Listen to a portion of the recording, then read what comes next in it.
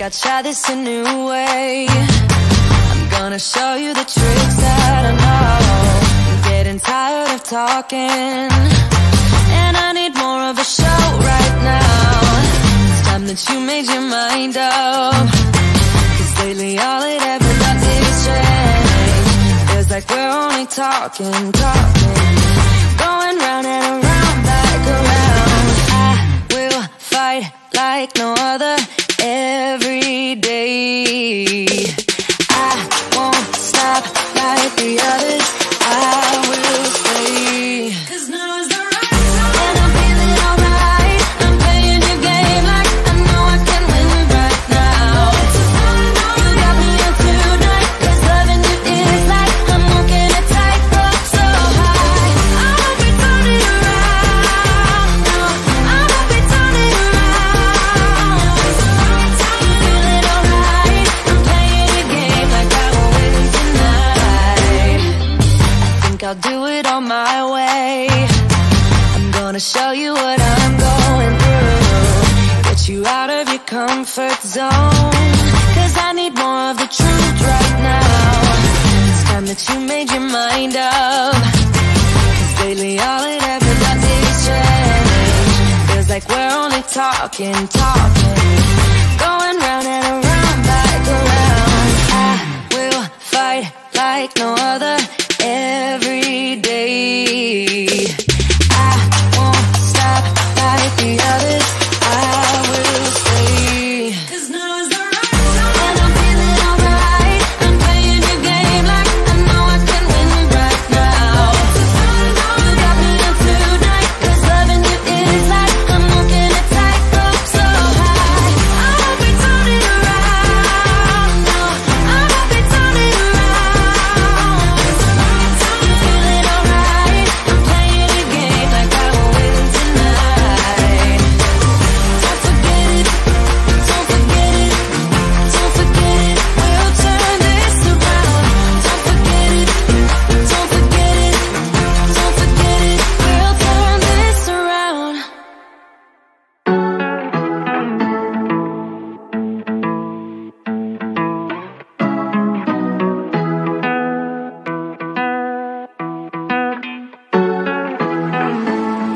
gonna stay, but I'm just gonna wait in the background, watching you talk to her. I know this might look bad, but I'm just gonna melt in the background, watching you lean into her. I'm a fool,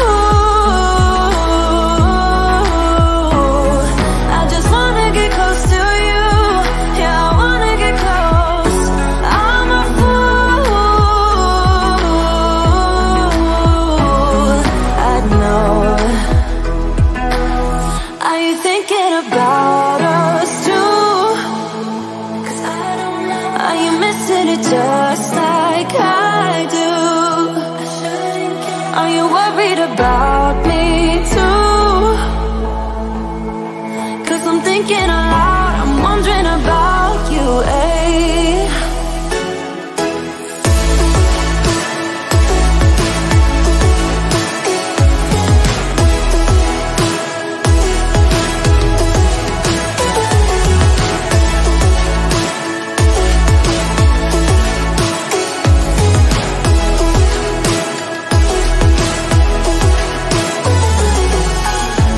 I don't even know what it feels like when your eyes are staring at me. I miss them. I'm about to lose it.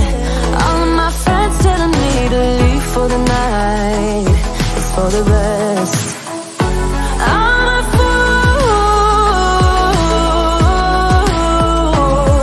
I just wanna get close to you. Yeah, I wanna get close. I'm a fool, I know. Are you thinking about us too? Are you missing it just like I do? Are you worried about me too? 'Cause I'm thinking aloud, I'm wondering about you, eh? About you, baby.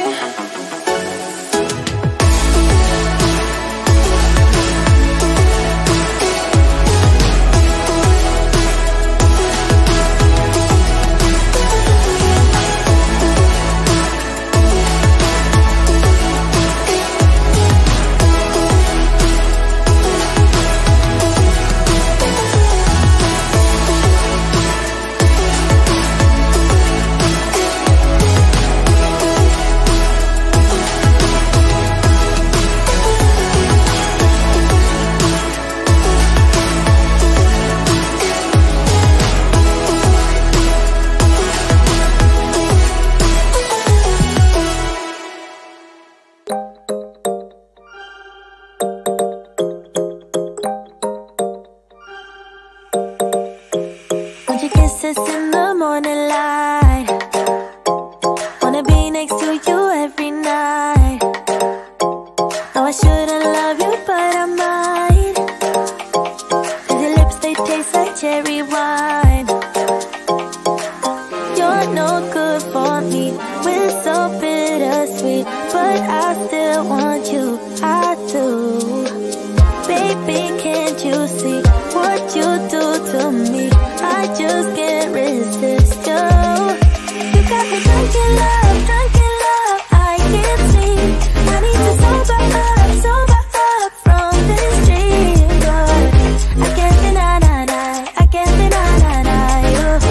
I can't deny, I can't deny you. Na na na na na na na na na na na na na na na.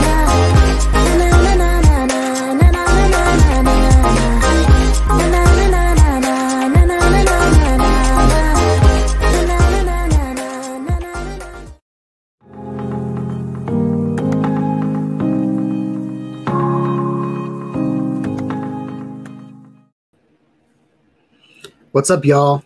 Welcome to Tuesday Night Studio Sessions. My name is Sean. I'll be your host. This is the pre-show, so can you hear me and can you see me? Those are the first two questions I like to ask. Tonight is a special night. We have got a guest all the way from Queensland on the other side of the globe, and we're also giving away a hat, this little trucker hat tonight. So those are the two exciting things that are going to happen tonight. We've got a video from Steven Drones that's going to be on the show, and then I'm going to show a drone video that is amazing by Gregory Lawler. That it's amazing that it made it back to the beach. Little tiny DJI Mini, and made it back in high winds. So we're going to talk about that. But yeah, how was everybody's week? Did y'all have a good week? Let me know in the chat how things are going. And yeah, we've got a lot of emojis tonight. I think this is the first chat that I've seen with so many emojis. So that makes me happy. It's a laid back crew tonight. So we're going to get Gregory on here in a little bit, and we're going to have some laid back conversation and just kind of hang out. Gregory's done a lot of live streaming on his channel with bringing guests in and using StreamYard. So we're gonna talk about that. We're gonna talk about flying drones and anything else that tickles our fancy. So, yeah, I don't have anything else to say, so we might as well bring Gregory in. Let's bring him in. G'day, peoples. How's it going? Welcome from Australia. It's quarter to 10 in the morning here. Okay. So it's the start of a lovely day.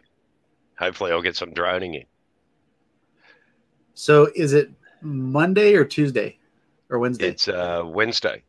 It's Wednesday. So he's talking to us from the future. Yes. Yeah. I can tell you the world will survive another day. Nice. We'll be here tomorrow. It's good to know. It's always handy. I went on a trip to Israel back when I was in college, and we did it over New Year's Eve. So I celebrated New Year's Eve 3 times while we were in the air. You got to love that. So I thought that was really cool. It was like every 20 minutes, yay, Happy New Year again. I wouldn't like to be on a plane full of Australians celebrating New Year's 3 times in a row. They'd be pouring us off the plane. That's awesome. So tell us a little bit about yourself. Well, I'm transitioning to retirement. I'm an old fella. I'm 63. Okay. Have a Bachelor of Arts in Humanities, specialising in, it's a multidisciplinary degree, specialising in local history here in Queensland, and goes across all sorts of spectrums: anthropology, cultural studies, etc., etc. So yeah, a lot of useless information, but interesting. That's cool. Another bed bunk guy. Yes, this is my prison cell. We have very liberal prisons here, unlimited Wi-Fi. Yeah, I was going to say, if you can stream that good from prison, you're good. Yeah, doing really well. All the way across the country. Or, I mean, the world. Yeah, if only the prisoners would love this. Yeah. It'd be bedlam.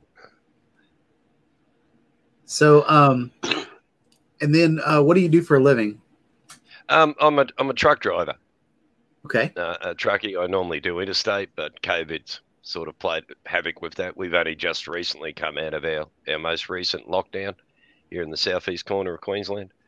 Okay. We had, I think, 10 cases, and the government slapped us into lockdown, which I have no issue with at all, because I like to live to be a bit older.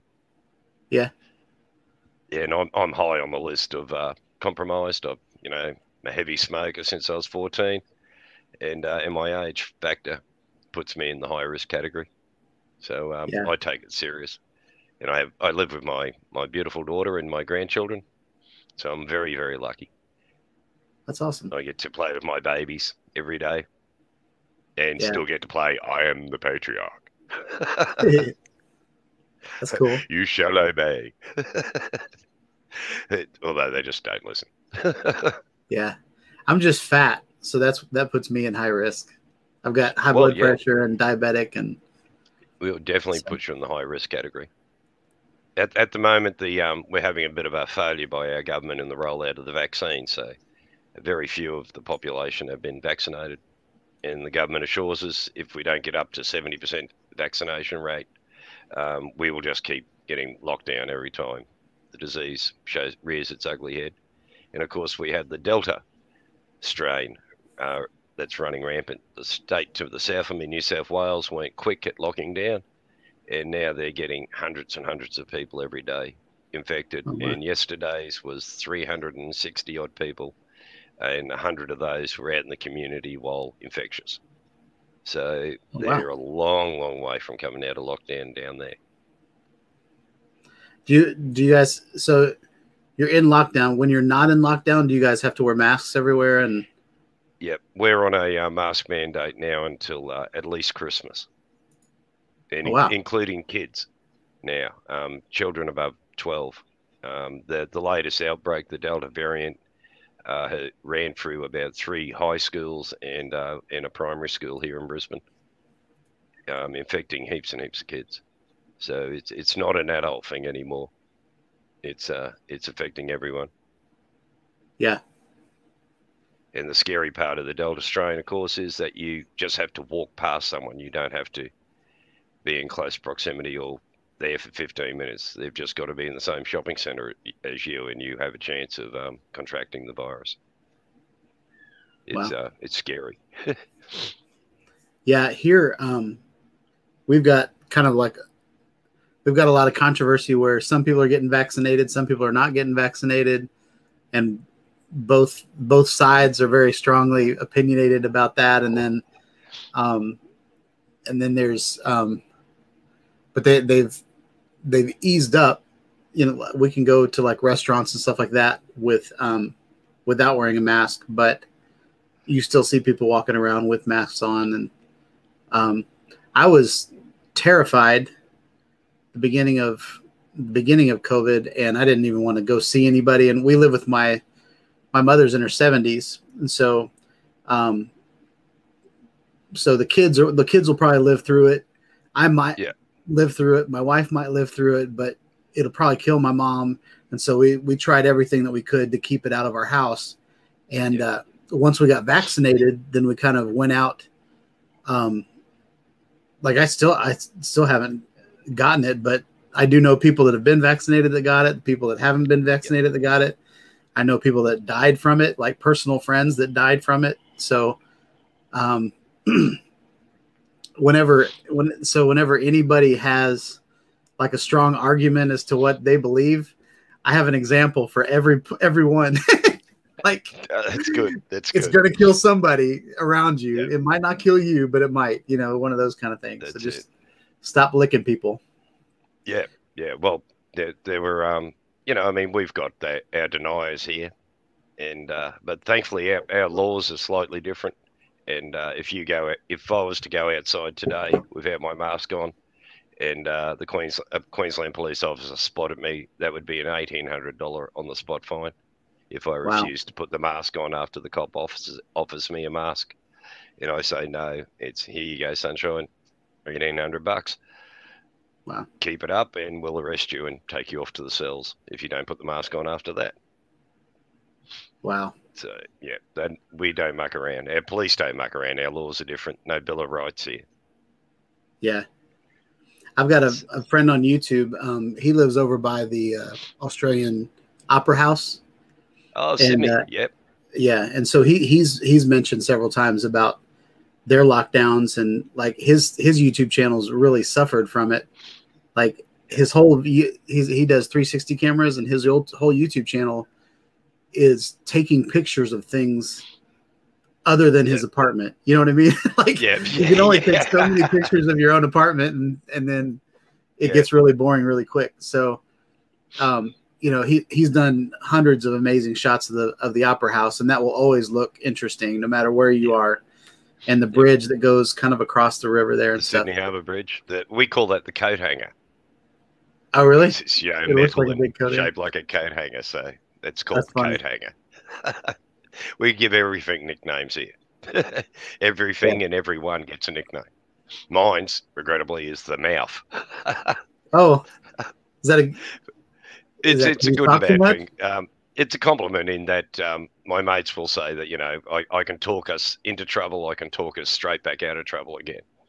And I have good people handling skills when it comes to police officers and angry people, and I tend to get very, conciliatory and look, come on, there's better ways of doing this, lads. You're good at calming And- people's nerves. Yeah, and so it works out well, and I avoid getting my head knocked off, Yeah, and avoid getting arrested.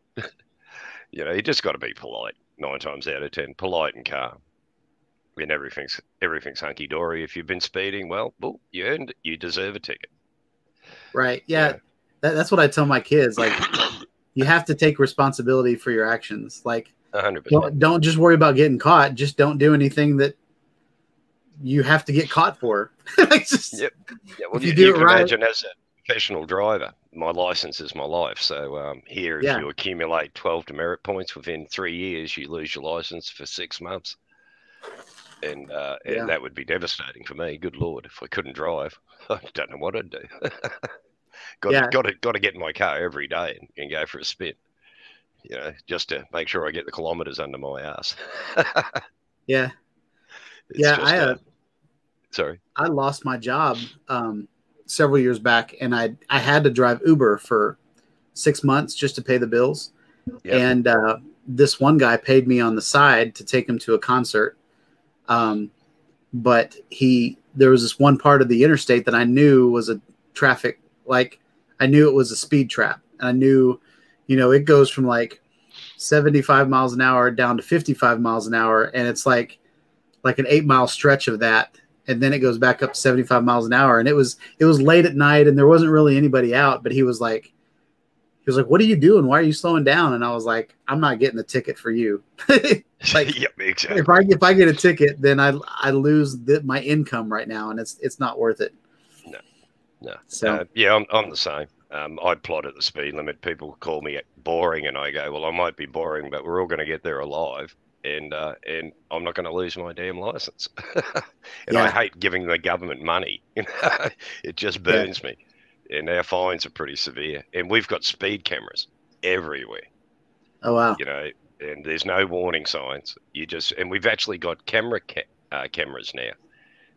They look down inside your car to see if you've got your mobile phone out. If you're using your mobile phone. Really? They can figure that out. Yep. They got these gantry-like phones on a trailer, and they park it on the side of the road, and it goes out over the road and looks straight down in your car. If your mobile phone's flashing or it's in your hand, it's a $1,000 fine and 4 demerit points. And it doubles if you get caught here in Queensland within a year committing the same offence twice. Then it's double fine, double points. So wow. two tickets and that's your license gone, and plus an expensive lesson in don't be an idiot. $3,000 worth of fines. Wow. So what if they're looking down in your car and you're not wearing pants? Well, apart from making a great Christmas clip for the boys at the Christmas party, you should see what you see from a truck. People don't think you can see them. You can look down. Yeah, you're looking in going, wow, okay, that's interesting. You shouldn't be doing that in public, matey. That's funny. Some of the sights I've seen are hilarious. Yeah. Eat More Possum asked, have you ever driven one of those truck trains? Road trains? No. I'm an old furniture removalist, a furniture mover, I think you call them over in the States. Okay. And I always worked on the theory that if I got my semi-trailer license, or semi as you call them, the biggest semi furniture trailer you can get is 110 cubic meters, which is a hell of a lot of furniture. Squeeze 3 or 4 houses in one of those things. And then, you drive off into the middle of nowhere and someone would expect me to load and unload it on my own. So I refuse. I kept to just a heavy rigid license. And the biggest pan you can get on a rigid is 65 meters. So that makes me feel a lot better that the max I'll have to do is 65 rather than 110. Yeah. Yeah, it just seems sensible to me, but it upsets my bosses, and they go, "Oh, why get your semi license?" No, I will not. No road trains for this one. Plus, they're dangerous. They really are. That back trailer sneaks off the road and you'll see what the roads look like out at in that Outback Queensland clip, and that's road train territory. There were tons and tons of road trains screaming up and down that road, and that's the Landsborough Highway. And that rear trail, the third trailer gets off into the side of the road. It'll pull the whole truck off the road. Oh wow! Laid on its side. So yeah, they scare me. And when they come towards you, sometimes that third trailer's flicking. It'll flick out in front of you and flick back. And so you got to keep your wits about you, keep your eyes open when one of those things is coming at you. Yeah, definitely. Yeah, and I mean, when one goes past you, you can feel the kinetic energy, and you just can imagine what it'd be like impacting with it. You just, even in a large truck, like I drive a 26-ton truck, and it would just destroy me. And probably the poor driver of the other truck as well. But it would definitely destroy my truck like there was no tomorrow. Wow. Yeah. So great. Nacho was asking if you know Ari. Artie, the American lawyer? No, I think Ari is there's a he does live streaming too. He has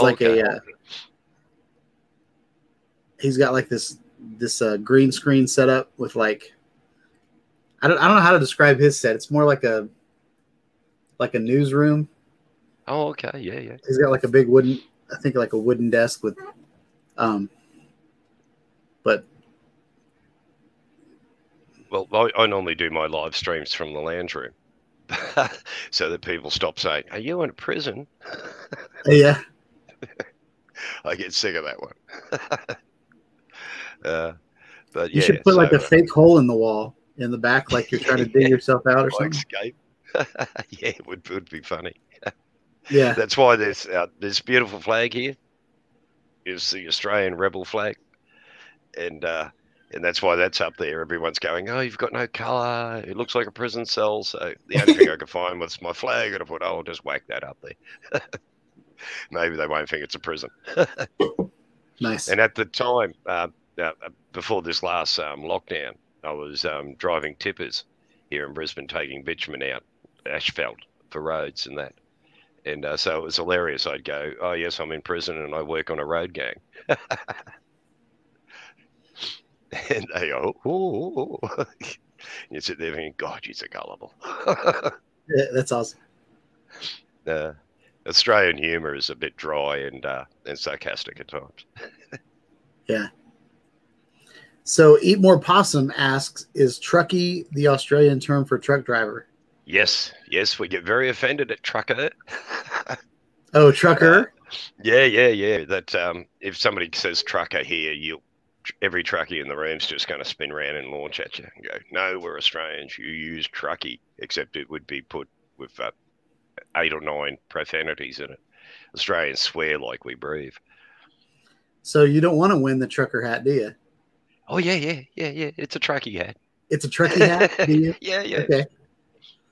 That'll work. Yeah, that'd be cool. People would be going, "What's that symbol mean?" And I'll be able to go, "Oh, you got to check this drone side out, man." Yep. I'm the Superman of YouTube. No, I'm just Yeah. And it'd be, and if I was fortunate enough to win it, I would go out flying and put that hat on and show you all me standing there with my Gertie, as I call my Mini. She has a name. This is Gertrude. As you can see, there's not much to them. 249 grams, and she can handle the wind much more than a lot of people will think. But yeah, you just got to use a few different techniques. Get down low when the wind's strong, and and when I was doing it out west, the winds were phenomenal, and I was working on the theory that there is just endless miles of paddock, and that if it blew away, it's got to crash to ground eventually, and I would just have to tramp through the scrub until I found her. That's funny. Well, I have refresh, so no carcass, no insurance. I've actually I've got a picture there of me when I retrieved my Gertie. I flew her into that forest lake that you've seen. I accidentally dropped her in the middle of that, and it was quite hilarious. I squealed like a girl and then bolted off into the lake with everyone just standing there looking at me going, "Look at this madman." Yeah. and couldn't find her that day. Had to come back the next day with a canoe and my daughter's partner, and we had to wade around in the lake, duck diving and swimming around. It took about an hour and a half, but we eventually retrieved her and sent her off for refresh and got a new one, but named her Gertie as well. Oh, okay. So you send it off. So I was going to ask you if you dried it out and it still works, but I you tried send it that. off. I tried that. I did the, put it in rice and everything. But the lake has a lot of biology in it, and so no.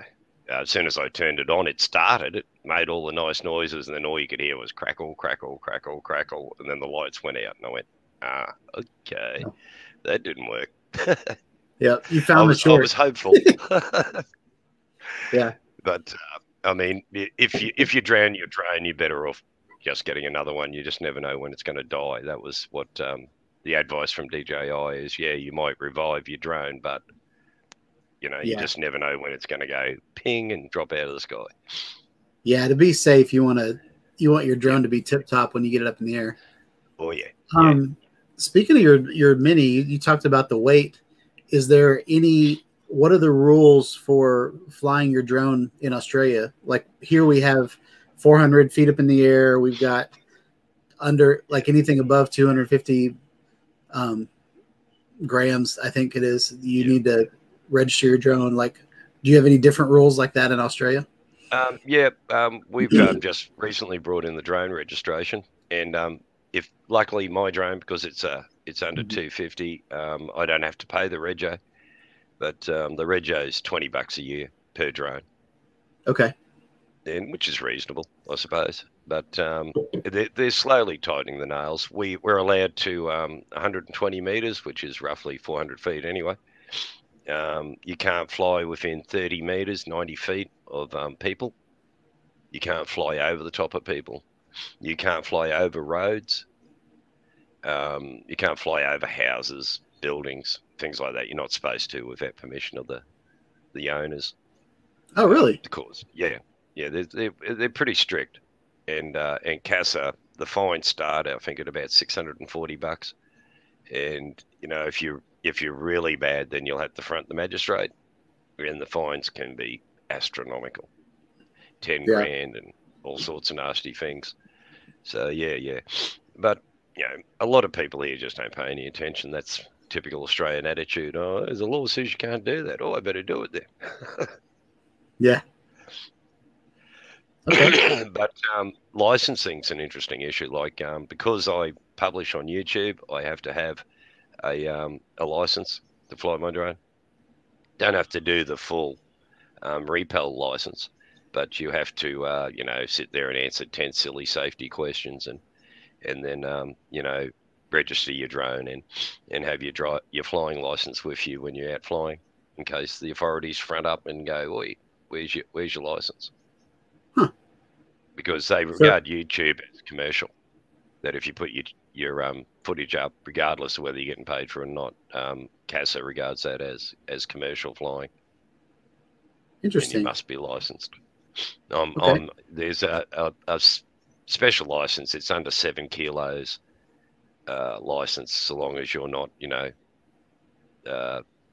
under 7 kilos, you can get away with using the license I use. So I can fly anything really on my license. But if you wanted to do things like fly over crowds or roads and stuff, you would need to have a repel license, and you would probably need someone even with a better license. It's like 2 stages to it. There's the guy who can plan flights and stuff like that, and then he makes an application to CASA, and CASA has the final say, which was interesting because a friend of mine tried to apply to fly his Mini, and as far as CASA is concerned, line of sight is 50 meters. That if your Mini is more than 50 meters away from you, you can't see it. Yeah. I mean, that's true. It gets more than 10 meters from me. I can't see the bloody Right. thing. It's a tiny little dot. Yeah. It's, where is it? So I normally take a spotter with me, and in the hope that they'll keep an eye on it, plus looking for aircraft. Mm-hmm. We have to, usual rules. You must land immediately, any aircraft enters your airspace. Is the spotter allowed to use binoculars? No, it all has to be line of sight. And, but they're mainly, keeping an eye out for people. Right. People in aircraft. And then, of course, I'm always going, where's the drone? Where's the drone? And 9 times out of 10, they're going, I don't know. And then we hit return. It'll come back. Yeah. So far. We've got a technicality over here that there's like the furtherance of a business, and then there's making money. So that like if you have your video up on YouTube and you're drawing ad revenue on that specific video, then you need your license for that. I know some people that they do like videography for weddings. Yep. And they'll do like line items, and they'll throw in the drone footage for free, and that's kind of how they're getting around that. Oh, okay. But if it really came down to it, and the FAA, looked at their books, they'd probably get fined for that. Yeah. Well, our organisation for that's CASA, which is the Civil Aviation Authority. Okay. And they control all the sky from the ground up, even over your property. You technically, if I fly around your house, they're really technically, there's nothing you could do about it. See, that's interesting. Yeah. Like in America, like you own like your land that you can stand on, but you don't own the airspace above you. Yeah. And you don't own like No. Mineral rights are reserved to the government here. Yeah, mineral rights. That's what it is. Yeah. And so you don't own the ground under you. Yep. So you just own like the little spot that you're on. You can get a prospector's license here, and you can notify someone that you're going out onto their property to search for gold or whatever. And there's, so long as you send notification, there's not a great deal they can do about it. And that annoys some people, but thankfully here we don't have too many guns, so at least you're not going to get shot. Right. And if you do take a drone down, that's actually an act of terrorism. CASA regards drones as aircraft. Yeah, it's a federal crime here too to shoot a drone down. They're gonna come at you hard here for doing that. A few idiots have shot drones out of the sky and learned to their detriment that you just don't do that sort of stuff. Yeah. You just can't bring them down. They are aircraft, and CASA treat them exactly the same. Yeah. Which is and people don't realize how far their bullets go. Like, if you miss the drone and then you hit the helicopter that's past it. Plus, what goes up has to come down. Right. Has to come down. It's going to land somewhere, and it might hit a kid or dog or turtle. Oh yeah. Yeah, no, it's well, you shoot a turtle here, you can't kill any wildlife here except kangaroos, our national symbol. We eat them. What? So you can eat kangaroos, but you can't eat anything else? That's it. You can't go out and start shooting dingoes. Well, you can shoot dingoes because they're regarded as pests, but you can't shoot any other wildlife. Can't kill crocodiles. You can't kill snakes. You can't kill anything except kangaroos and poor old dingoes, which is a shame because they're a beautiful dog. I have one of them, and they're a gorgeous animal. So, mind you, if you had sheep, you'd be in trouble. Yeah. So you can't go get your own meat, but you can buy meat. Yeah. From like the people that are there are certified. people like Kangaroo Mart, but they're licensed, and you have to have written permission of the landowner to go on the land. Same with pigs. We have wild pigs are an invasive species, so they're regarded as a pest. But regrettably, so are our mates the dingoes. And if people would just realise if they left the dingoes, back up their numbers, they would get rid of the pigs and the foxes and all the other the feral cats and things like that. They would hunt them down and eat the lot. Yeah. And there are a few stations now out west that are starting to learn that lesson and will foster a pack on their land and you know, they'll lose a couple of sheep every now and again, but what they gain in not having the feral pests roaming the neighbourhood is great. Oh, you might hear my grandson in the background having a bit of a cry. He's only just reaching 2, so he's at that terrible 2 stage. Oh, that's yeah, fun. poor little bunny. But he's a gorgeous little thing. I love him. That's cool. So I have a question for you. Yeah. How accurate is Crocodile Dundee? No. That was my childhood with watching. If you did that to a water buffalo, it'd trample you into the ground. Yeah. No. If you walked up to a buffalo and did that, it'd just kill you. They're an introduced species as well. They cause horrific damage to our country because all hard-hooved. There were never any hard-hooved animals here. So hard-hooved animals compact the earth, which kills our native grasses. Our native grasses don't seed. They're a bit like underground root systems. They grow from that. So if cows and things and horses tramping on the ground compact it, then the grass can't get up to the sun, and it eventually dies off, which is a shame. Yeah. So like you can't take a horse into a national park here. That would be an offence unless you had a permit because of the damage they do. Wow. Yeah, same with I can't take my husky into the national park. I can take my dingo, but if the ranger saw it, they'd probably shoot it. Yeah. You know, if a farmer sees my ding, they'd shoot him, and there wouldn't be anything I could do about it except go over there and break the gun over the head or something. Yeah. But no, I'm an advocate for leaving our dingoes alone, and you know they're the apex predator of the country, so they keep everything else balanced. Okay. You know, like rabbits and other introduced species that causes horrific damage to our country. So yeah, the dingoes just love them. You know, ooh, rabbit. And you know, people say they're cowardly and that, but they're very timid. They don't like humans for good reason. We tend to kill them on sight.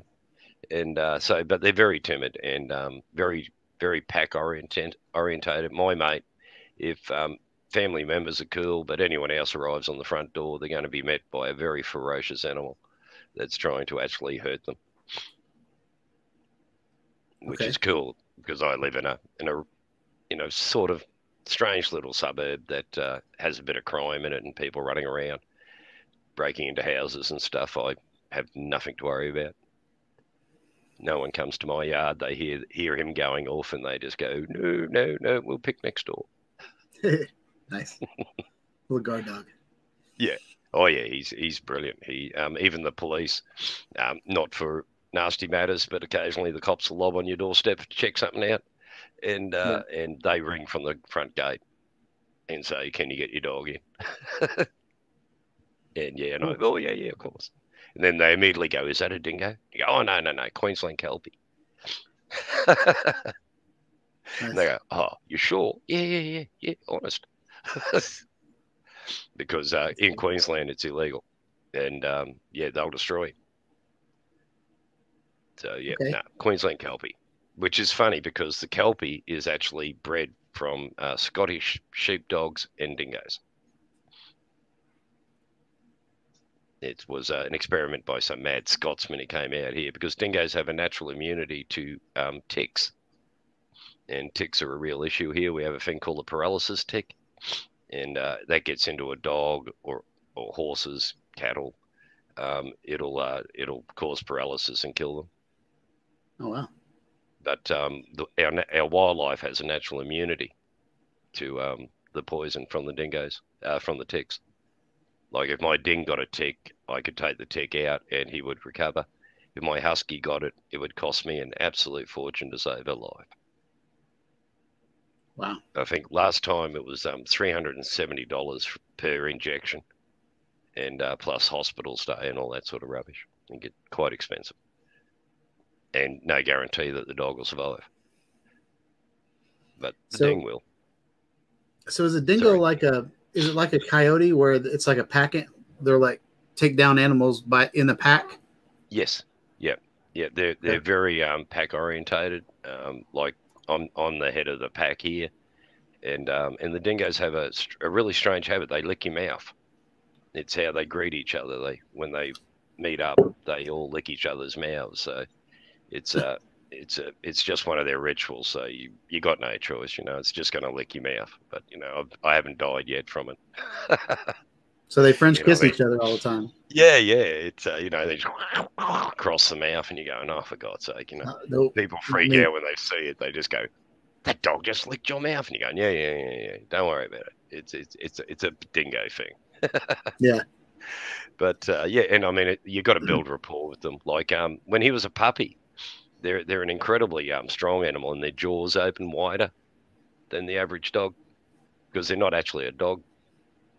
They've got their own genus, and I can't remember what it is. It's Canis or something silly like that instead of canine. It's Canis or something like that. But their jaw unhinges further. And when he was a puppy, when I first got him, he got me by the back of the head in his jaws, and he had control of me. It scared the living daylights out of me. I thought, my God, and he was only a little fella then. I mean, if he was to get my head now, I don't think I'd be able to probably get him off. But Wow. Back then he was smaller, so I pinned him to the ground immediately and dominated him as the pack leader. It's all dog psychology. Yeah. And yeah, you've got to be the pack leader, and yeah, and they're cool. I love them. They're an absolutely. He's the second one I had. My first one used to travel in the truck with me, and God help anyone who tried to speak to me through the window of the truck. Transport police and police, or anyone for that matter, sticks their head up at that window, the dog's going to come over my shoulder and try biting their faces off, which leads to some funny incidents. Yeah. Well, I'm going to show a video by Stephen Drones, and since you're the guest, I want you to commentate. All right? Okay. Yep. Be nice. Always. What sort of drone is it? Unique Typhoon 8 Plus. It's a hexacopter. Yeah.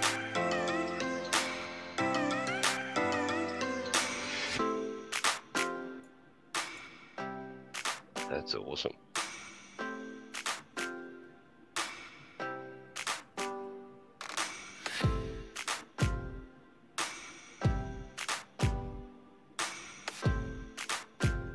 It almost looks like Brisbane in the background there.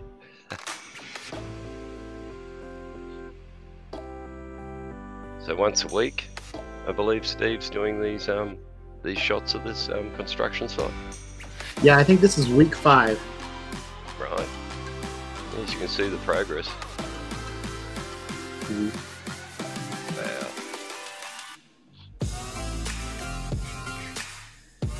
He's getting tricky with his editing. Yeah. He's definitely doing better than me.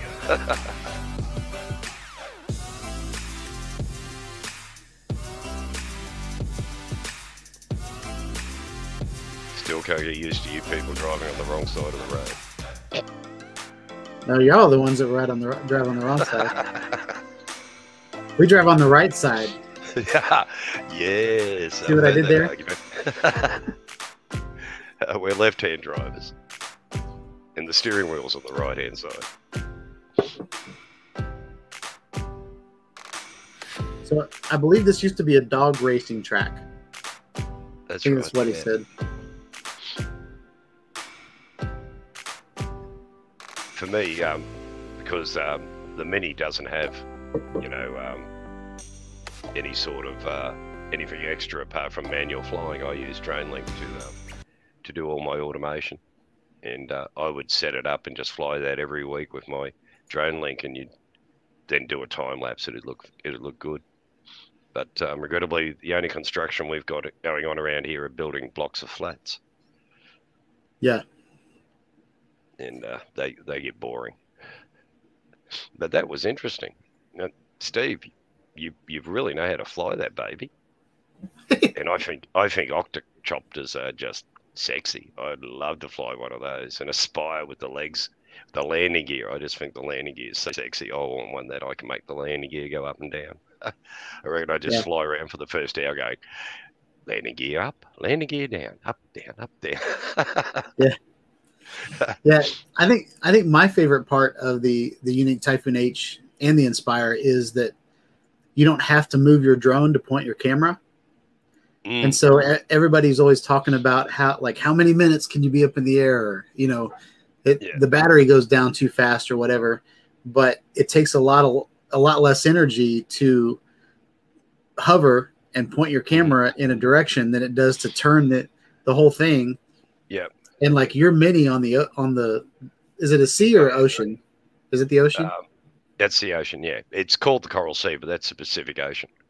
Okay, so like in that wind, you know, trying to turn your drone and all that. I should have got you to post up the raw footage of that Outback Queensland one, because you actually do see a road train screaming down the highway there, and I have to actually wait for it to go past before I illegally cross the road, which is why I took it out, because if CASA during the lockdown, the CASA inspectors had nothing better to do but sit there on YouTube and check out everyone's drone footage, and a few of us got knocked off for the various illegal things we did when we were flying our drones and posting them on air, which is just not real bright. There was one poor bugger who drove his four-wheel drive through the floods and was filming himself with his drone, and so he got knocked off for not only flying his drone in an emergency area, in a declared emergency, he also got done for driving through flood waters. That's against the law here. Oh, wow. $800 fine for driving through flood waters. Like, I've got this great footage of me going through some flood waters out west, but nah. I'll never put that up on YouTube.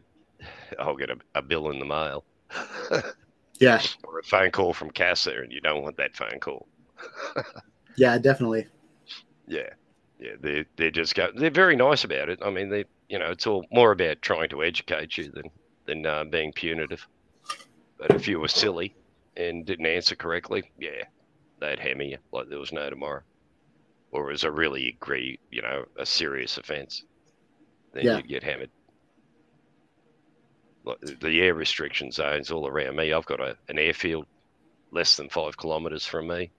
So if I had a bigger drone, I wouldn't be able to fly at all. But because I've got the Mini, they've relaxed the rules as far as the micros go. And so I can actually put it up so long as it'll tell you exactly how high you can fly. Like down at Forest Lake, on the left of the lake, I can only go to 60 metres, and which is about 200 feet, and on the right, 100 feet or something. And over the lake itself, once I get past my takeoff point, I can go up to 120 metres. But it's also it's a flyover route for our major airport, Brisbane Airport. So even a jet, thousands of feet up in the air, I've got to land. Yeah. And wait. That's cool. And you've got to, you're supposed to at least anyway have a plan. Your emergency secondary landing point and all that sort of stuff. Yeah. And keep a log. That's the only drawback. Once you're licensed, you got to have a logbook and record your flying. And if CASA comes along and goes, want to see your logbook, sunshine, and you don't have it, boom, you're done. Oh, wow. Yeah. Like if you were to accidentally fly into something and cause damage, they're going to ask for your logbook and your license, and then you're, whoops. You've got a thing called Skyscope. It can detect a drone and can detect you. You can't tell your name yet. They haven't made us turn on the ID, but they can tell where you're standing, and they can come and get you. Interesting. While you're up there. Yep, it detects you, and every airport now has one. And your log in the app that's not good enough? You have to write your own log? Yep. You got to have a physical hard copy of a logbook, and write down location, time, distances, heights, all that sort of stuff. and then then they can check that. And of course, naturally, they're going to say, we want to see your electronic logs as well. Right, just to compare make sure them. that they match. Yeah. Oh, you said you flew here, but you were over here, buddy. Yeah. Yeah, you'd get done like a dinner. Yeah. But like I say, that it's more of, at this stage, they're more interested in educating us, Right. than being punitive. There's people who have, there was one guy, he was looking at about 10 grand's worth of fines for his mistakes, and CASA spun around and just gave him one fine of $640, and just said, look, we'll overlook the others. Here's your $640. Don't be a nasty boy. Don't be a naughty boy again. Yeah. And of course, this guy's going, I'll never fly again. Right. But yeah, I mean, but CASA let him stew for a couple of days. They did the initial interview, and then they said, well, we'll make a determination and get back to you. So he had to sit there panicking that he was going to be slapped with about 10 grand's worth of fines. Wow. And yeah, that would have been a stressful wait. Yeah. Just to get told, oh, all right, we'll just fine you $640. Well, let's play your drone video. Let's see what. Yeah. I won't comment on it. See what you can do. Oh no, I'll have to, because there's some good stories in it. Yeah, I want you to talk about the reef and all the stuff that you told me earlier. Yeah, this is Bargara Beach in central Queensland on the coast, flying out over the Coral Sea, Pacific Ocean, heading towards Argentina at the moment. And of course, you'll see that there's not a great deal of wave activity, because that's the beginning of the Great Barrier Reef, which extends from there all the way up to the top of Queensland, about 1,400 miles. And it's absolutely beautiful end of the world. And that is the scene of the Battle of the Coral Sea. It's straight out there. The local residents were able to go down the beach that night and watch the flash of the guns and hear the roar of the cannons. And then a few days later, of course, the bodies started to wash up on the shore. But yeah, so there's a piece of world history there, and that's how close we came to getting knocked off by the Japs. It's a beautiful end of the world. That's looking north, and up there is the Monrepos Green Turtles hatchery. It's a national park. Technically, I can fly there, but I have to actually fly 100 meters higher than what I'm allowed to, because you're not allowed under 500 feet in a national park, in a marine park. You have to fly 500 feet up in the air? Yeah, when we're restricted to, like use 4. But if you fly over a marine park, you have no, you just simply have to fly at 500.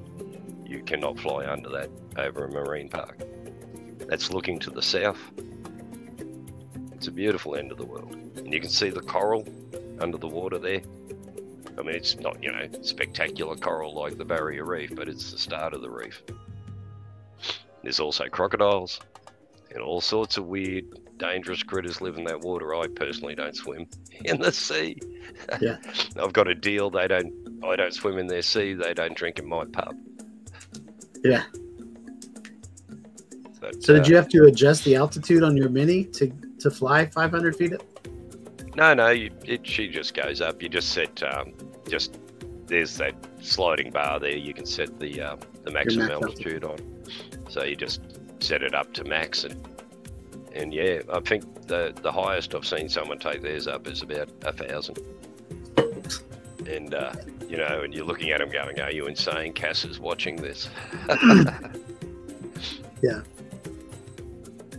And if you look closely, you'll see 2 skinny little blokes standing on the shore there, and that's myself and my offsider that day. Our truck broke down, and I was being paid $32 an hour to do this. So I was as happy as Larry. But yeah, you see the coral there, the light colour in the water. And that's all broken coral, the beach itself. It's a beautiful end. Yeah, I thoroughly enjoyed that day. I mean, there was lots of footage, but that was what I was able to edit. I was so pleased with myself when I did that one. Yeah. What software did you use to edit?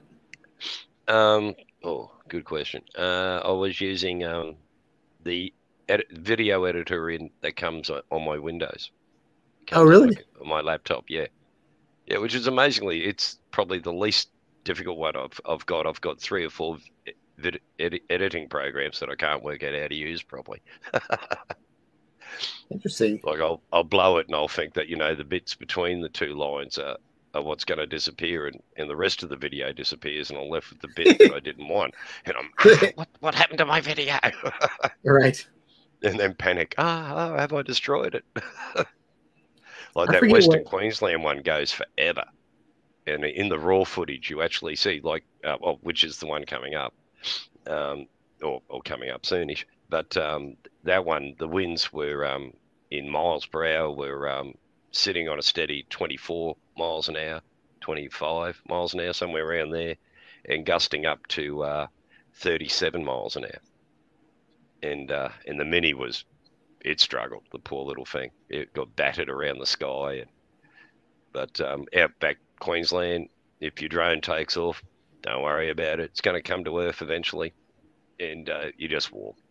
It's as you'll see in the video, it's flat, dead flat country. We don't have mountains. Well, we think they're mountains, but they're about 600 feet tall. And everyone goes, "That's not a mountain." You go, "Yes, it is. It's got mountain in the name. That's called Mount Coot-tha." It must be a mountain. Right. But technically, no. If you flew at 8,000 feet above Australia, you would never hit anything. There's nothing that high. Our tallest mountain's 7,000 and something feet. Okay. And that's Mount Kosciuszko on the Great Divide. Do you have the same mountain range? Sorry?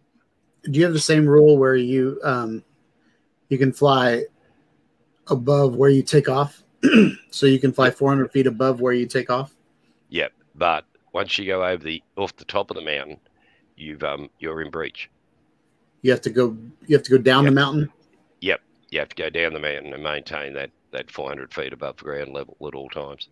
Yep. And otherwise, if like I thought at first, you mean I can get on a mountain, I can fly around at 4,000 feet? Whoa, right. Excellent. But no, they eventually jumped on us all on that and went, "No, you idiots. If you drop off over the edge, you must go down. Like, you can't just fly off a building." Yeah. It would be illegal as soon as you got your drone off the roof. There's no way you're going to get it down to the requisite 200 meters before you're in a flash. You would be in breach of the law. Yeah, there's shady things here, like people will fly off the top of a building, and then for me, as soon as you fly off the top of a building, you're over a road and you're over people, and you're really high up in the air. Yep. And then they'll fly over to the next building, and there's all these rules that we have and we try to abide by, and then I watch all these beautiful drone videos, and I know they have to be flying over people. Like, there's no way they got that shot without crossing the street or something like that. And then the videos where they're going 80 miles an hour with the DJI FPV drone. Yep. And their face is covered. And I know not every one of them have a visual observer standing right next to them watching the whole time. Yeah. And 80 miles an hour, there's no way it's even in line of sight.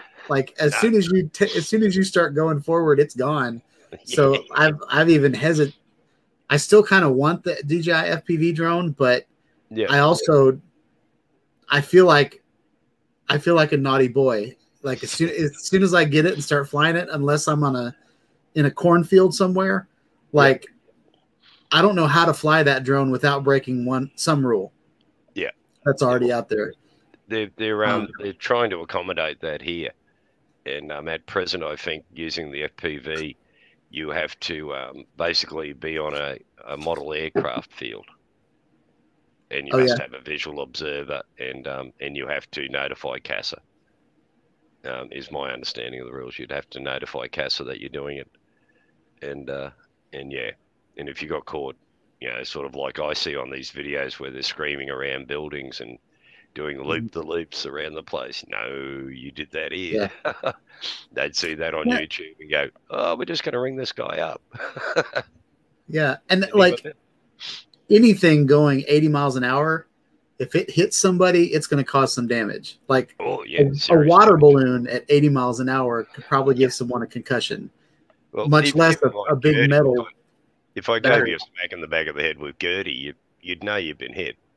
And if it was in sports mode, which is not all that fast, but it'd be fast enough to cause damage. Yeah. Yeah. I took a branch out with my Mini. Yeah. I hit the side of a tree and it broke a branch it was a green sapling branch. And I was like, mean feat. That's so. Oh, definitely do you some damage. And now the Mini too, because the blades are stiffer, it'd cut you up. I mean, the Mini's great. You know, it's got nice, soft, flexible. Don't wear my hat out, man. Guess what time it is? Is it that time? It's that time. And I thought we would drag it out a little bit. Oh, yeah, cool. So what I've done is 4 people commented with trucker hat or truckee hat for you. Yeah. And so what I did was I put you all 4 on here twice. So you have double the chances to win. I'm just kidding. It's still random between 4 people. Yeah. But the mechanism that I found, you can tally. So what we're going to do is we are going to spin the wheel 5 times. And whoever gets the majority wins the hat. Yep. Okay? Sounds fair to me. And Mario Napa, he watches at a different time. So it's not going to be one of those you had to be here to win it. Yep. So everybody that commented trucker hat. Oh, you already got some competition in here. Eat More Possum says don't wear out his hat. And then Steven Drone says that's my hat. So everyone's laying claim. So we'll see what happens. I'll go ahead and take it off so I don't stink it up too much. Actually, I put mousse on right before this, so it's going to smell like oranges. Oh, cool. So here we go. Let's give her a spin.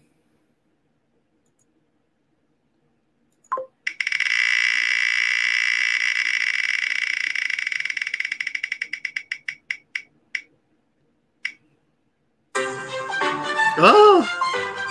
Yay! So you got one. So Gregory Lawler's got one. And I just realized your name's on here twice, so we'll have to tally all the ones on both of your names. Yep. All right. Oh, how's that work? Yep, okay. Spin number 2. I thought that was Eat More Possum. I nearly cried.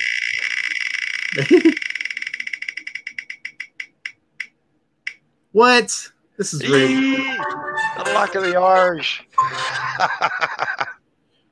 What's happening here?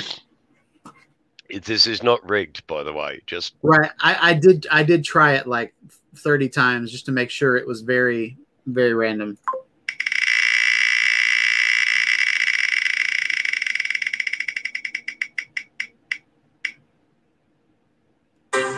Yay! Oh, Steven Jones has one. This is exciting. It's on now.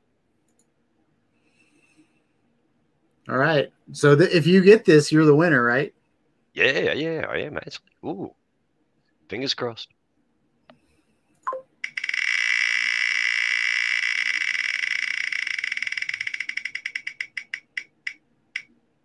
Oh, Mario Napa. Oh, it's going to be a cliffhanger.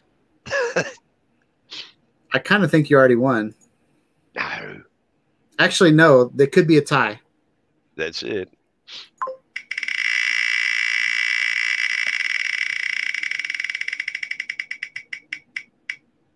Oh, it's a tie.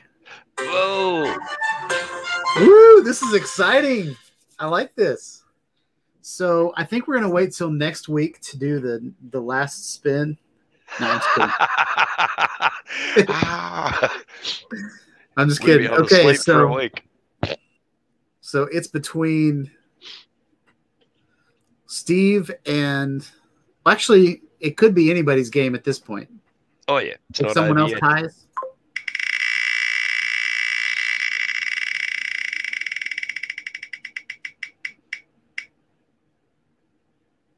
Oh, it's a three-way tie. Yeah, the excitement builds. All right, Brent, you got to get in here.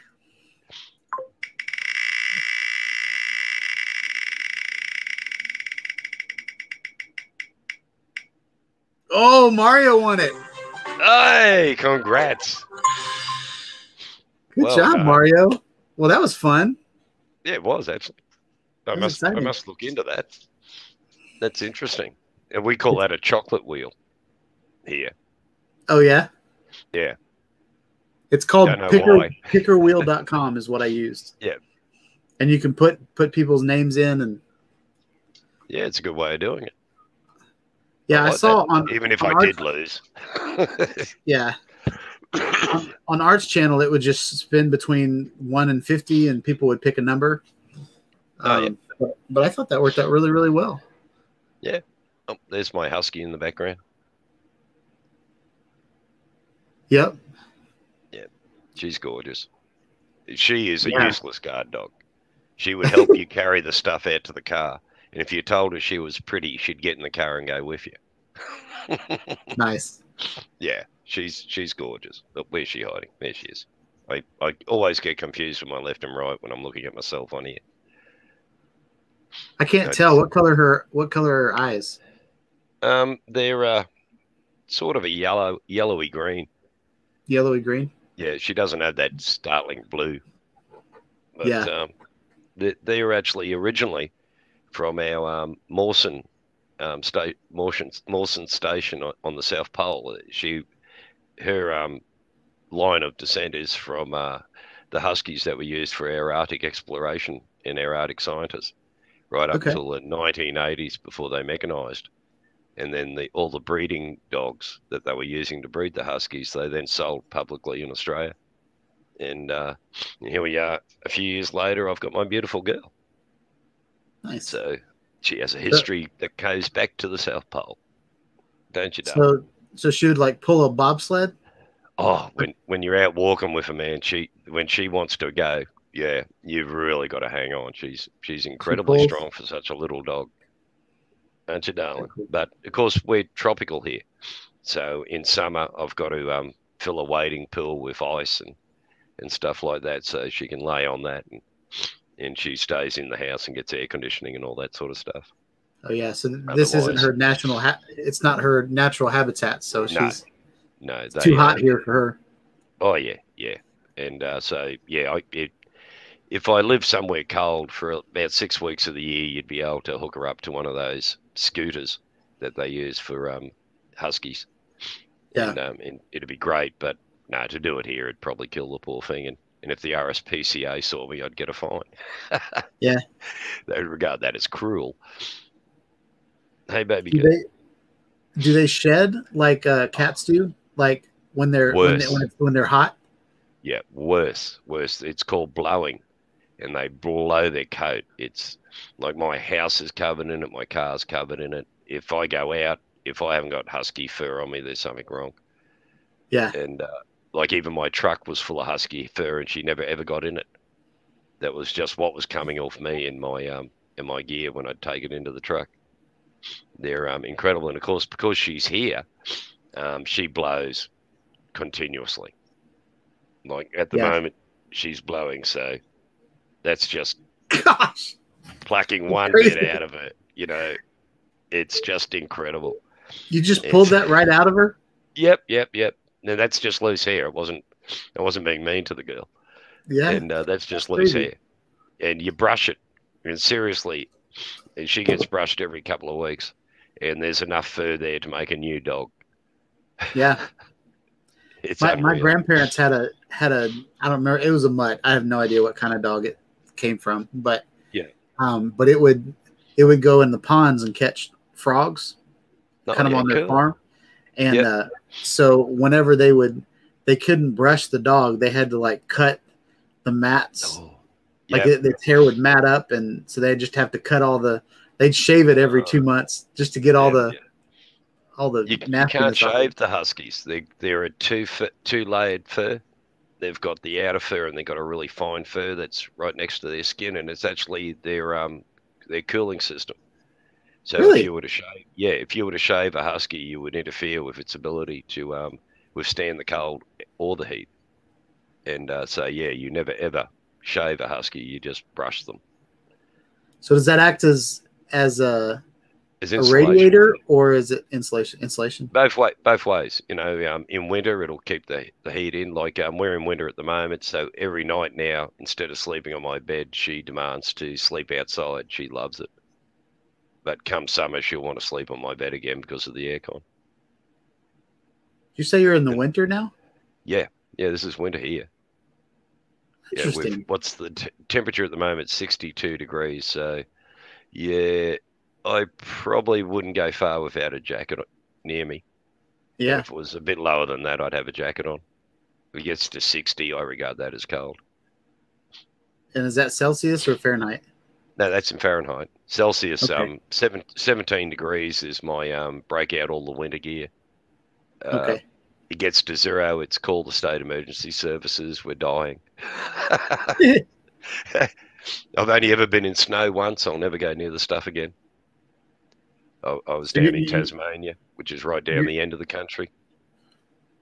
And nasty stuff, that snow. Never So again. your climate might be like our Florida here. Yes, yeah, we're very similar. In the winter, it's like 60 degrees. Yeah. Yep. Summer, It was can get 102 up to degrees 110. today. Yeah. Well, that's here. You know, it can get to 110 with humidity between 80 and 90%. Yeah. And it's just soul sapping. It's hard, but I prefer that to the cold. I can always get cool. I can always jump in water. Yeah. But in winter, no. I'm just not a cold weather man. I went to Tasmania, and there's always snow on Mount Wellington in winter. And I went, we'll go up in the snow. And so asked this Tasmanian, do you need anything special? He said, yeah, make sure your boots are waterproof.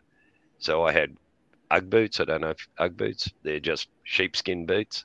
Oh yeah, Uggs. We got them here. Yeah, so I got WD-40 waterproof spray and just sprayed them with that, and then went off into the snow.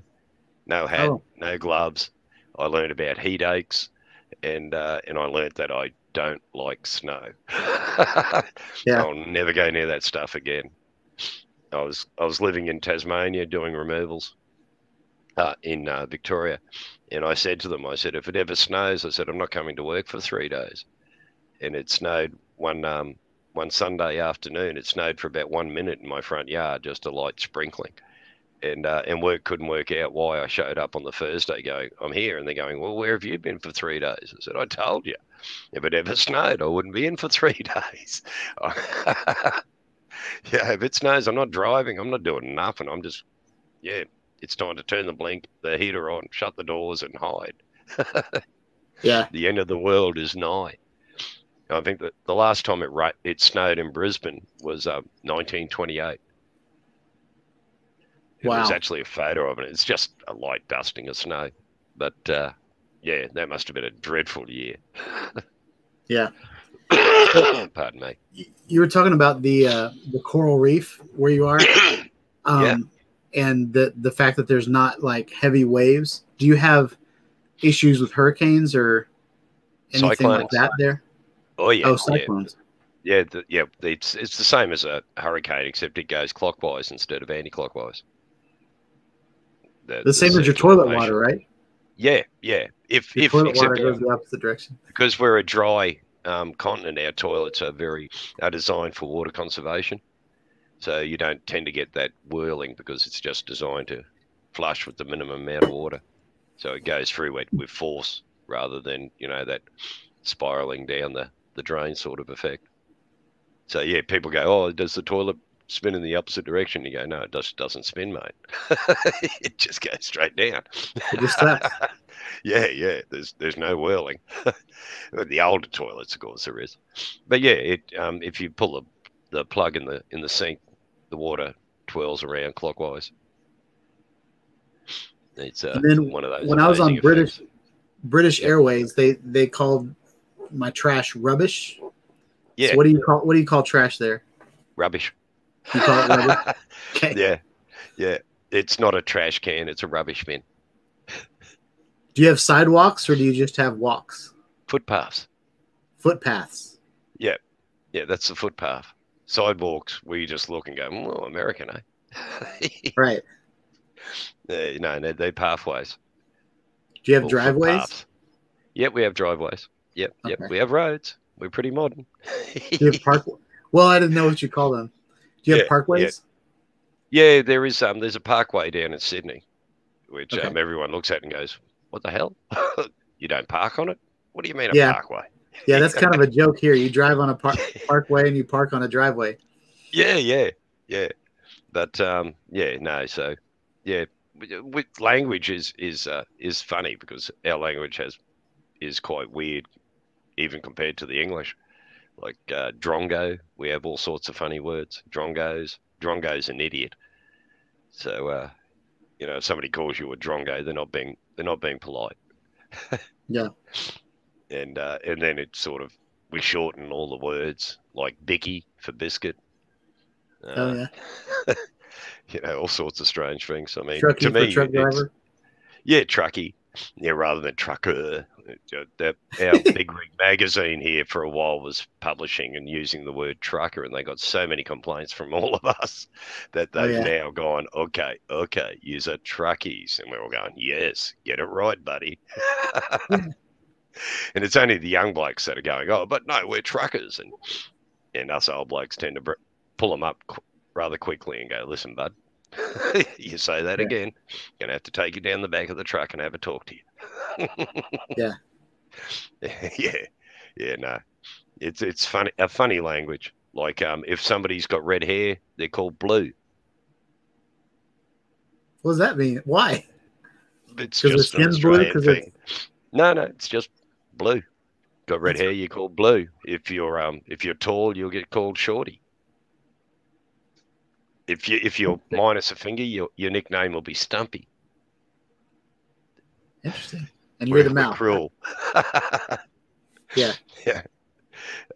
So like Greg, thank God, isn't a name you can muck around with too much. I'll get Greggles or Greggy.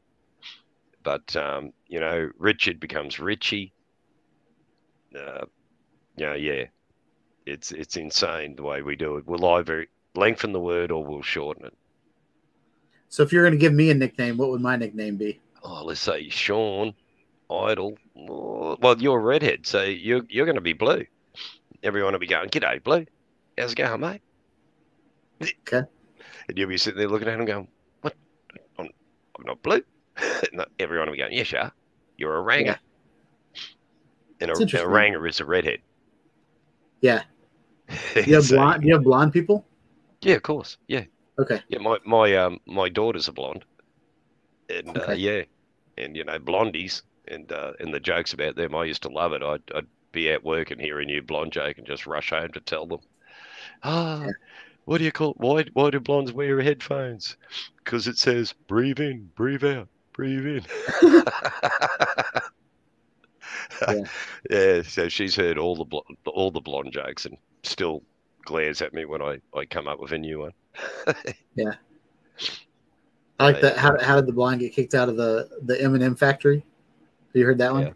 No. She's throwing out all the W's. Throwing out all the W's. I like that. Yeah. No. Well, it's 7:55. Yep. Gregory, I want to thank you for hanging out. No, thanks for having us, man. It was a riveting live stream. I always like talking to someone because it's hard for me to talk for an hour and a half by myself. Yeah. But we're going to close out the show. So say goodbye to everybody. And ciao, peoples. We'll catch you on the next one. Thanks for having us up. Really enjoyed myself. I'm sorry if I may have nattered on too much, but hence my nickname, The Mouth. Nice. All right. Have a good night. Have a good. All right, y'all. That was a pretty good show. I want to I already thanked him, but thank you, Gregory, for coming on and hanging out. Mario Napa won the trucker hat or the truckee hat. And so I'm going to get in contact with him and try to get the hat out to him. And yeah, we're going to sign out. So hope you guys liked this video. Please like, subscribe to my channel, click on the bell for notifications for other live streams. And when I decide to put another video out, I like to talk about drones. I like to talk about cameras, live streaming. But yeah, mostly live stream right now. So catch y'all on the next live stream, y'all.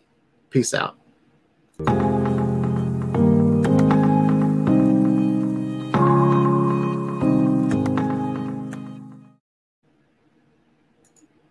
I forgot to hit the end the broadcast button.